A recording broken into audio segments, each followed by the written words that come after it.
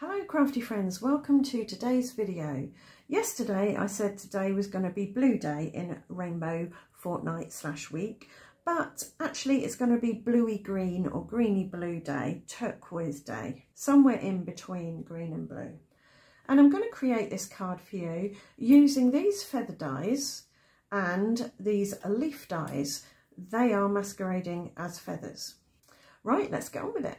Today I'm going to start by creating an aperture in the front panel of my card. So I've got a square card blank here. It's 5 3/4 by 5 3/4 smooth white cardstock, and I've used another one to create a square panel that's going to sit on top like that. So we're going to put an aperture in this today, and to help with that I've got a circle die. This is the largest one in the set.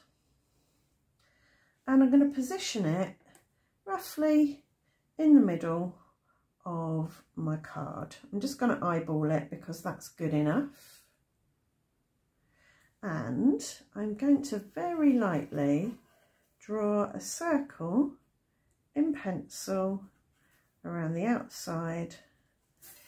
And that's going to give me a guideline for my next step, which is to arrange these feather dies around the circle. And now I have no idea what brand these are. This one came from the charity shop, and these two, I have a feeling they're actually meant to be leaves, and I think I got them off the front of a craft magazine several years ago. So I'm arranging these. I'm going to try and spread them out a little bit to curve in the same curve as the circle. And then I'm going to hold them in place with a bit of sticky note and run that through my Cuttlebug. And now we can pop those out.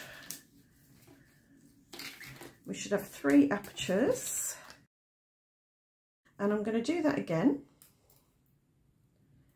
to cut some more. Once I get these feathers out, I'm going to keep these. I might use these later, not 100% sure. And again, line that up with the edge of the circle, leaving a bit of a gap. And hopefully that one will fit in there for a final run through the die cutting machine.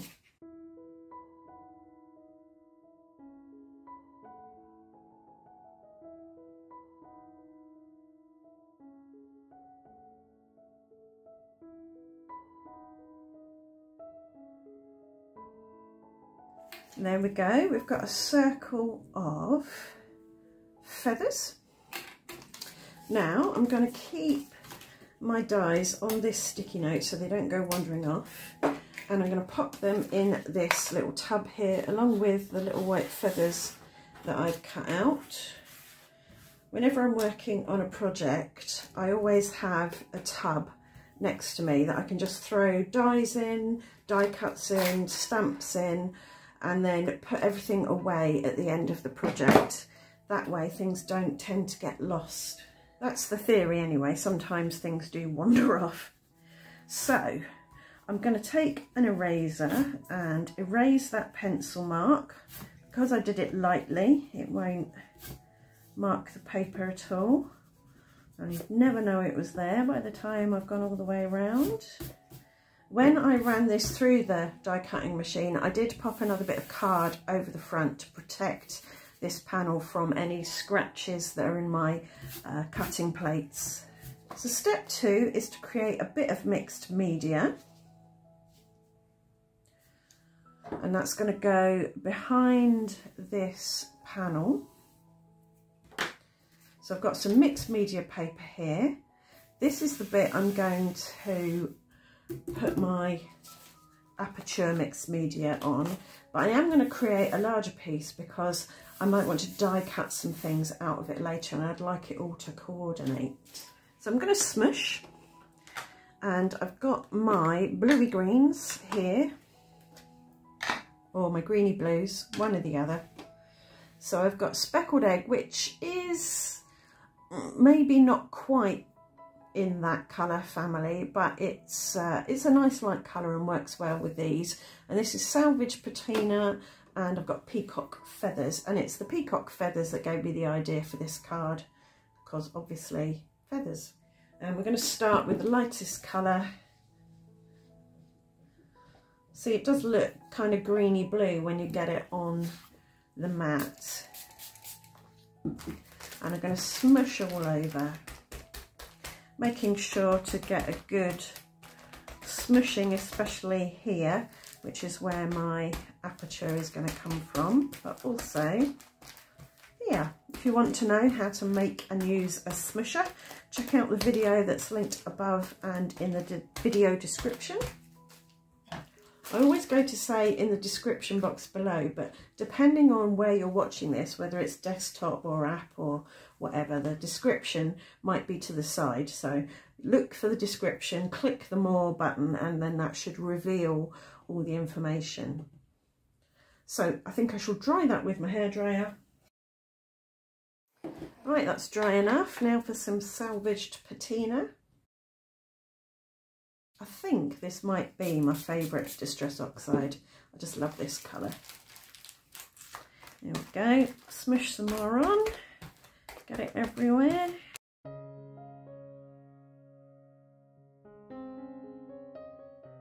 Dry that with my hairdryer. And finally some peacock feathers. This is lovely and dark, so I don't want quite as much of this, I don't think. We'll see what it looks like when I've finished.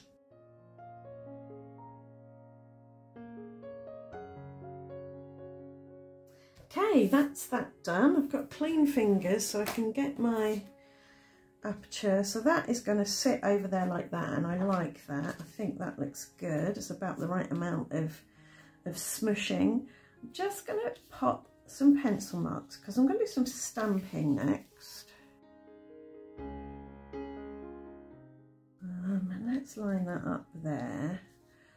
Just draw around, roughly around there like that, just so I've got an idea where my stamping's going to go. And I'm going to stamp with this text stamp. It's unreadable, it's just for texture rather than the text, as it were. And it's unmounted, so I'm going to pop a bit of stick glue on this acrylic block and then stick that on there. Like that. And I use stick glue for this because I can just put this in some warm water and it will clean up both the stamp and the acrylic block just fine. So that's secure enough for now. And I'm going to use my stamp positioner, but only because it's got a nice firm foam pad in there, which just gives a little bit of give when I'm stamping and helps me get a good impression. And I'm going to do some foiling. So I've got a sheet of sticky transfer foil. It's not sticky, it transfers to sticky things. So I've got that, put that to the side.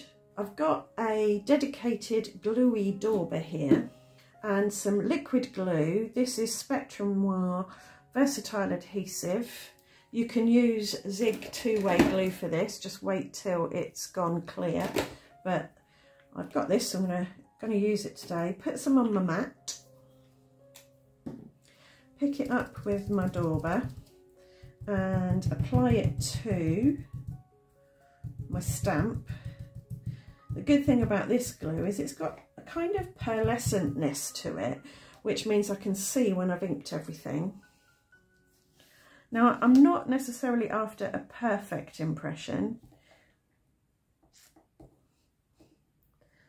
I just want an impression. As I say, this is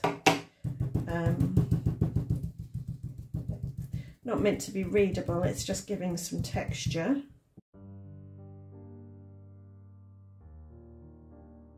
So pop that on there and then pop my gold foil shiny side up, and I'll get my air hockey thing or whatever it's called. I don't know what this is called, but I use it for pressing things down, and just smooth that over. Pick up the foil when I can get it, and there you can see some lovely text, but it's unreadable. It's not perfect, but that's absolutely fine. That's what I want, really. Now I'm just going to mask off over here because I don't want to stamp it on this bit.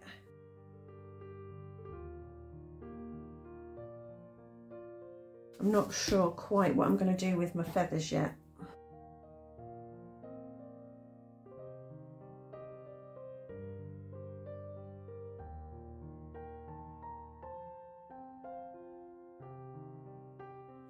What I do with this is, because I haven't got a chance to go and wash it right now, I'm going to wrap it in a damp baby wipe so it doesn't dry out. You could just plop it in a glass of water. Sometimes I do that if I've got one on my desk from watercolouring. I'm going to go over this with baby wipe to get the worst of the glue off, and again I'll just put that to one side and then I'll go and give it a wash and get all that glue off the stamp and the acrylic block later. And that should be fine now. So where's my aperture? There it is. I'll pop that on top and I think that looks about right. Now I'm going to cut this out. I'm going to leave a bit of a gap because I want to be able to adhere it to the back of my panel, but not too big. I want it to be smaller than the front panel. And now I'm going to run this through this feathery embossing folder just to give it a little bit of texture. So that way up, I want to get the circle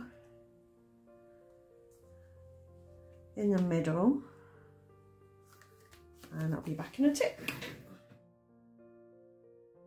So I'm not sure if you can see that on camera, but there is some feather embossing in the background. So the next thing I'm going to do is pop some craft foam behind this panel. So I've added lots of foam around the feathers to keep them stable, keep them popped up. We'll just take off this inner foam.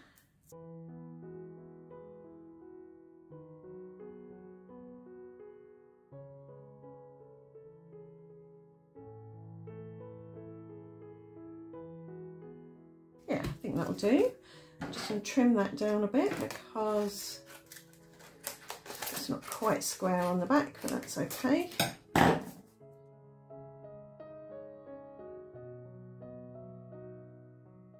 So I've got my scoreboard here. I'm going to pop my, I think this is 3/16 corner positioner in there. And I'm going to pop that right in there, get that jammed into the corner so it's stuck down, and then pull these little bits out. And there we have the front of the card. And now for some decoration. I've got my extra bit of mixed media here and a selection of feather dies. Again, these are random from various sources, and I'm going to run them through my die cutting machine. So now I've got some feathers that are similar to the background. I'm not sure which ones I'm going to use. I think I definitely want to use this one here because it's so pretty. This large one I think is too large and flat. I might cut this from vellum. We've got some leftover white ones from earlier. I think the little ones look a bit too much like leaves, but these look definitely featherish.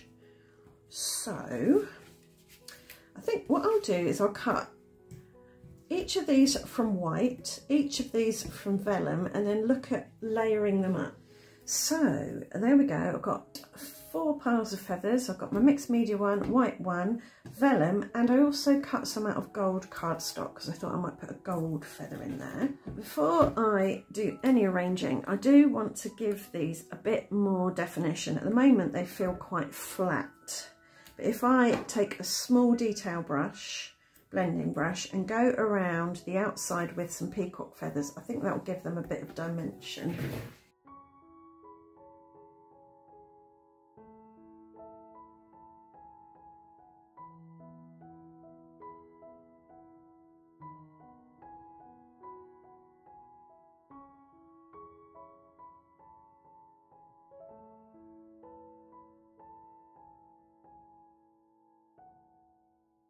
And when I'm at it, I'm going to gilt the edges, put gilt on the edges, I don't know. Put some of this wax gold on the edges. Again, on this one I might add a bit down the main feathery bit. This just highlights, shimmers and makes them look a little bit extra special.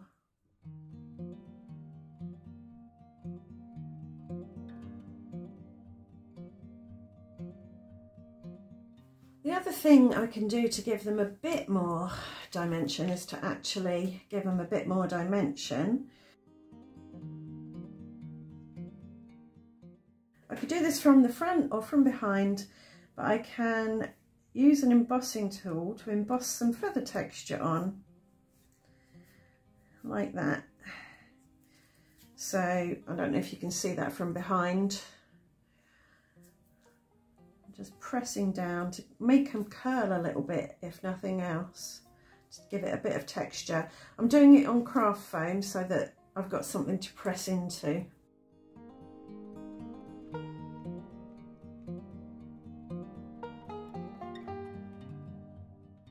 That one I'm going to leave as is because it's too delicate. So I want to make sure my fingers are clean.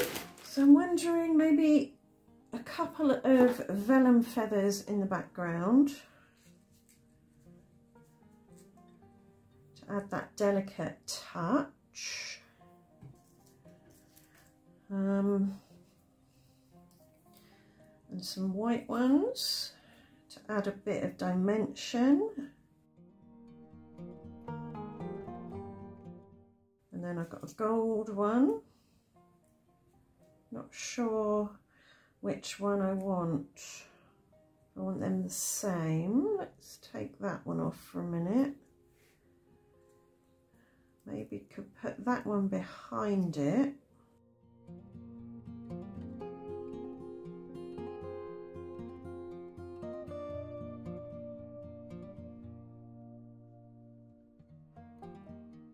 Wondering about backing that one with gold card. I think that'll just give it a little bit of something. I'm going to have a go.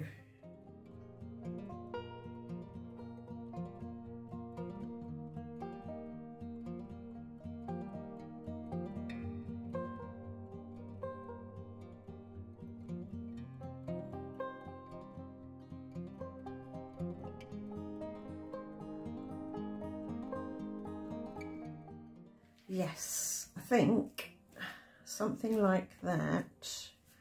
Where's the super tall one? I've got that tall vellum one. I might just try and give it a bit of a curl without creasing the gold too much. Yeah, right, I'm going to start sticking things down and building and thinking as I go. So, because the glue will be hidden, or this vellum feather will be hidden behind pretty much everything, I'm not worrying too much about glue showing through.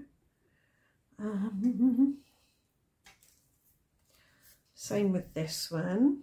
Just putting a little dab on, and that can peek out over there.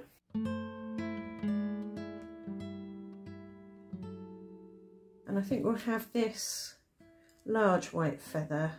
So I'm going to put the largish things in the background so that they peek out. I've given that a bit of a curl just by folding it in, but I don't want it too dimensional.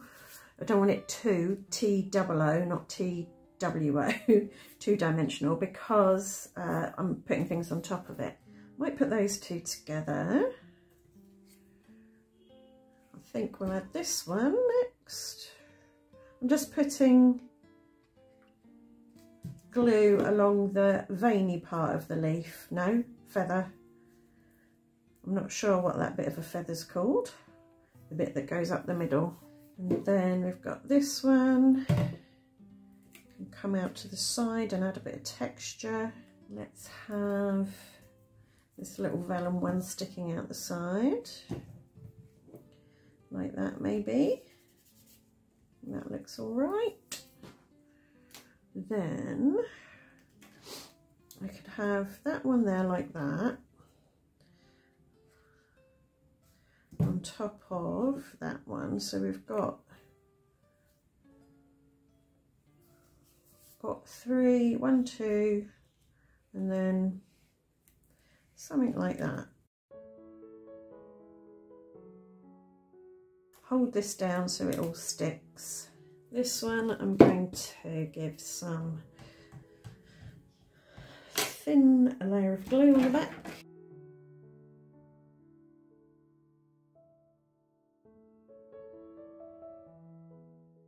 And this one on top, like that.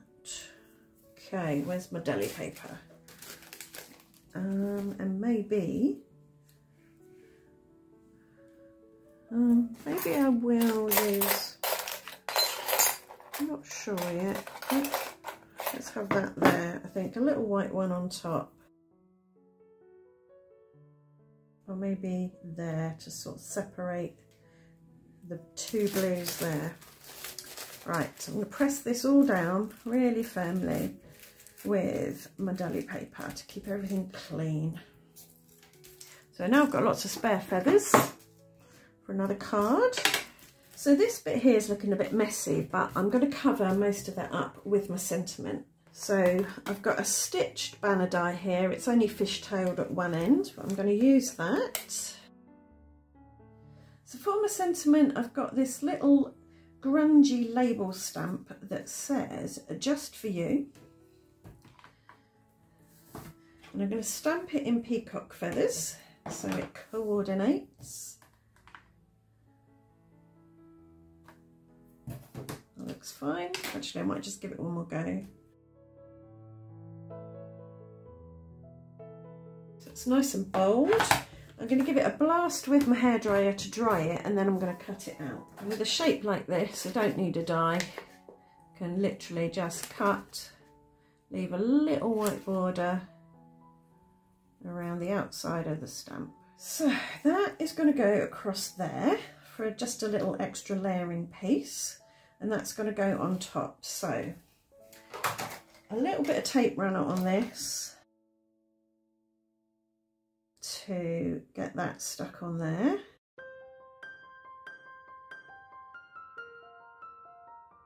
And then I'm going to put a little sliver of foam underneath there, just to help that stay level.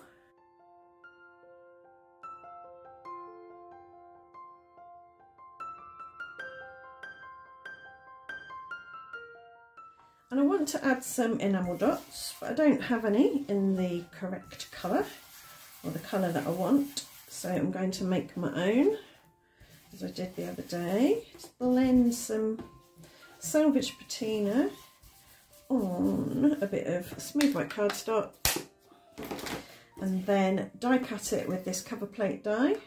I'm going to do what I did the other day and put some sticky on the back first. Now I should have some perfectly coloured enamel dots. Well, they're not enamel dots yet, they're just dots, various sizes, to put around the place.